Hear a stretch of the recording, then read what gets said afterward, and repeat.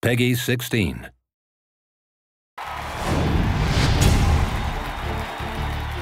What's up, guys? Nevin Dravinsky, producer on UFC Undisputed 2010, coming to you from the famed Black House Gym, once again in an undisclosed location somewhere in Los Angeles, California. I'm joined here by Mr. Ed Soares, co-owner of the Black House Gym. Thank you so much. Oh, it's my pleasure. We're going to talk today about some of the improvements and enhancements to the UFC Undisputed 2010 career mode.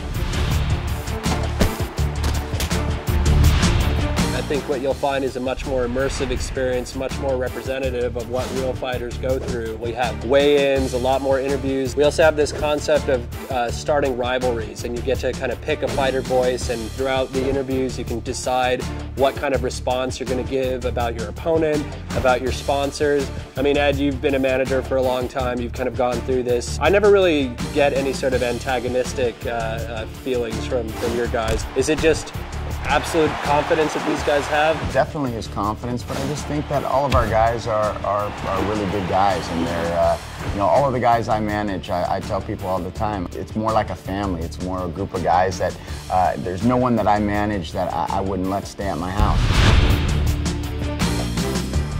The game will actually track how you actually proceed in the game. If you're a guy that does a lot of head kicks in the game, eventually your opponents will start taking you down, or, you know, going to the ground, trying to exploit your weakness. Rogan and Goldberg might call out, like, the guy's knocked out his last 5 opponents via head kick, so you can't use the same game plan over and over again.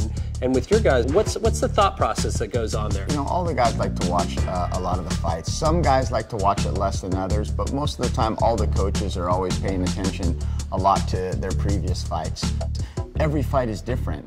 A perfect example would be the last fight against, you know, Cain Velasquez against Rodrigo. You know, we really thought, even though he was knocking people out, he was really using his wrestling. So we thought that he was going to come in, and Rodrigo really believed that he was going to take him down. And, you know, he came in with the wrong strategy, and obviously Cain came in with the right strategy and won the fight.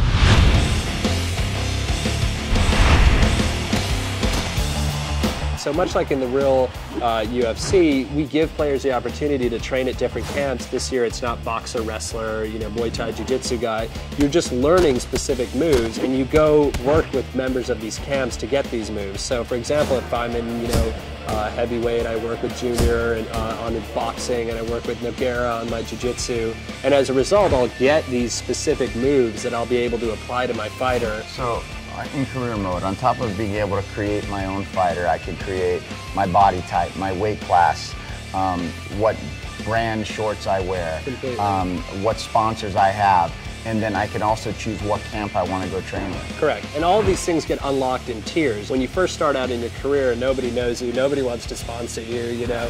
But if you fight better, if you start winning, people will start to recognize you, notice you, and want to offer you stuff. You've had like a long career and history with these guys and kind of watched them all grow up. You know, they came from all different places. Lyoto, he got his first fight in the US here, was in the WFA. And what a great segue, you know, in our career mode, we have this aspect of where instead of, you know, jumping right into the UFC, you actually start off your fights in the WFA, much like Lyoto, and then at some point, if you perform well, you actually get to move up into the UFC.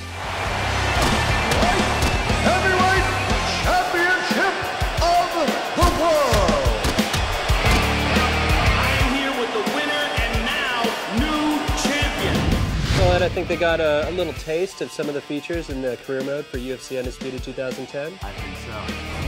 For the full interview, go to community.ufcundisputed.com.